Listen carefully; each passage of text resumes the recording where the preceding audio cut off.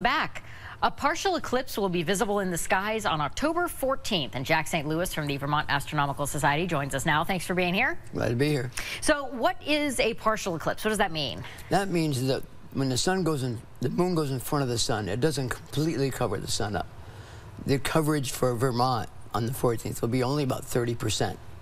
So about a third of the sun will be covered. Yeah, that's about it. Yeah. And so what does that mean then for actually viewing it safely? Because you can't just look at it. No, never look at the sun anytime. It's bad for your eyes. The easiest thing you can do is take a piece of cardboard, a white piece of cardboard to show the sun on, and another cardboard, a little bit bigger, put a little pinhole in it. Yeah, that's a real tiny hole right there. I used a thumbtack. Yep. And you stand with the sun behind you, and you shine the sun through the hole on the board, and you'll be able to see the eclipse. And you have some other options, though, for folks who have a telescope or something. If you have a telescope, you can look on the internet for a solar funnel or a sun funnel. This is rear projection screen material, which you can get cut to size. This is just an oil filter. Yeah. And I put an eyepiece at the end that fits right in your focuser of your telescope.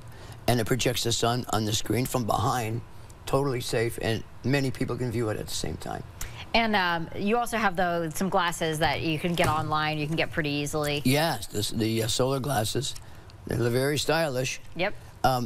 It needs to have the ISO number, which you can find on the internet, too, and to make sure it's the proper protection. Yep. And what our club has done is we bought viewers. Oh, those are cool. Yeah, so they're easy to hand to other folks. And, you know, one size fits all.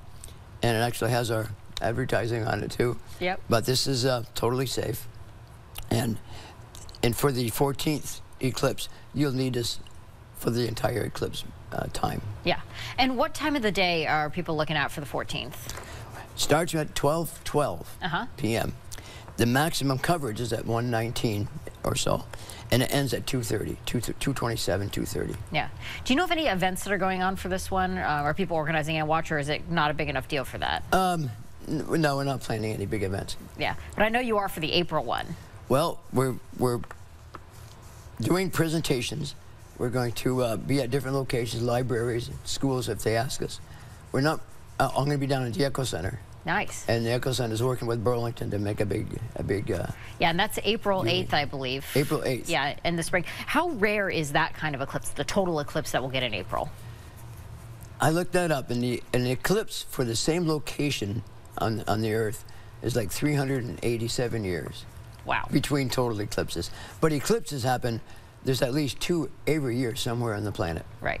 And it can be partial, they can be annular, they might be a total, but there's always something going on.